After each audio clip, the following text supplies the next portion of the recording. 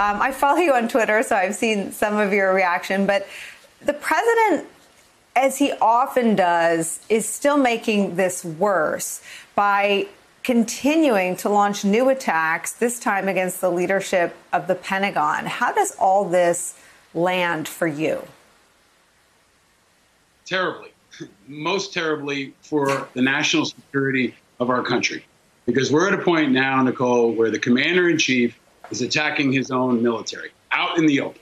And everyone in the world can see it. Our enemies can see it, and our enemies are celebrating. Our military is being ripped in half. Our leadership is being politicized. So this is a new low. We wonder if it can get lower. It can always get lower with Donald Trump, but this is definitely a devastatingly low point. And I think it reveals something really important about Donald Trump that military people appreciate especially.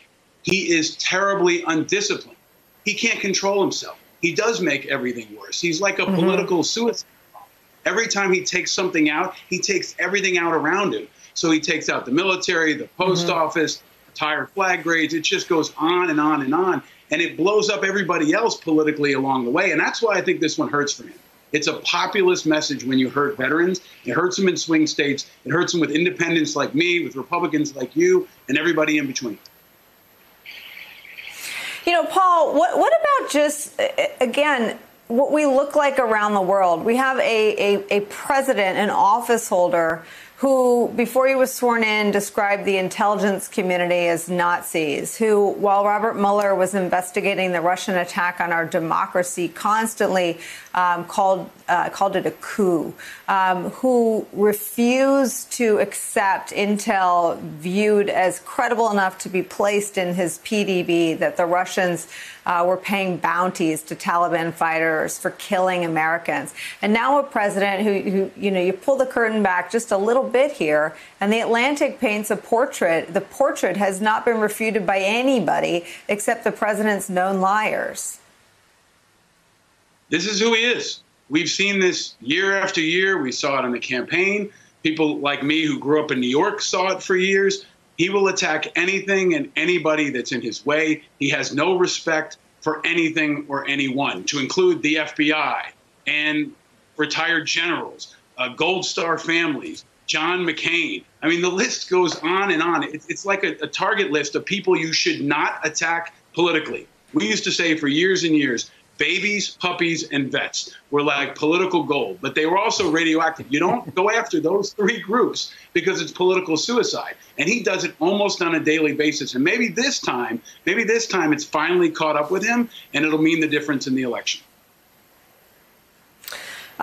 We have never heard really anybody, just to pull that thread a little harder and really in an uncomfortable way, Paul, we've never heard an American elected official attack any soldiers who were wounded on the battlefield. The last line of the Atlantic reporting has him specifically targeting those who were disfigured from their wounds, amputees.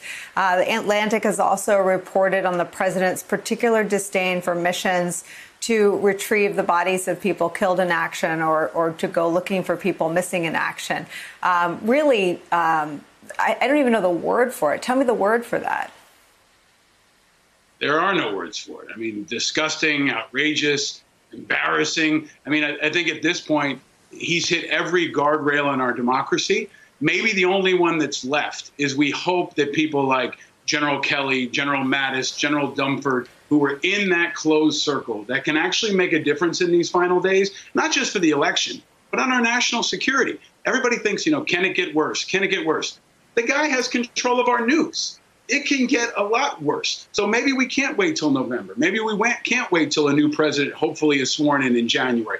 Every day that this guy is in office, our country is weaker and our enemies are celebrating. That's why the stakes are so much higher than politics. The Russians rammed a vehicle into American troops in Syria last week. 4 Americans were wounded by Russian troops. Nobody's even talking about that. These are the kind of things that are happening while he's busy attacking John Kelly, who used to serve in his own administration.